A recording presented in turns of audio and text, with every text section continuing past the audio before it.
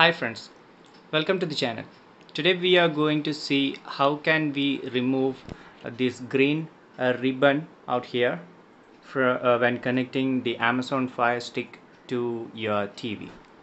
Let's see. Note that this issue is only happening for the devices which is having 4K enabled.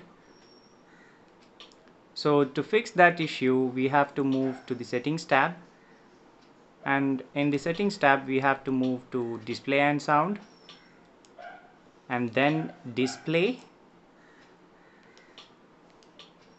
On the bottom of that, click dynamic range settings and then select adaptive. You will be getting a pop-up like this, settings change detected.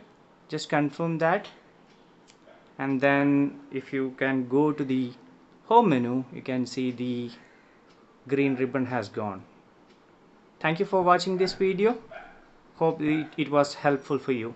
Thank you.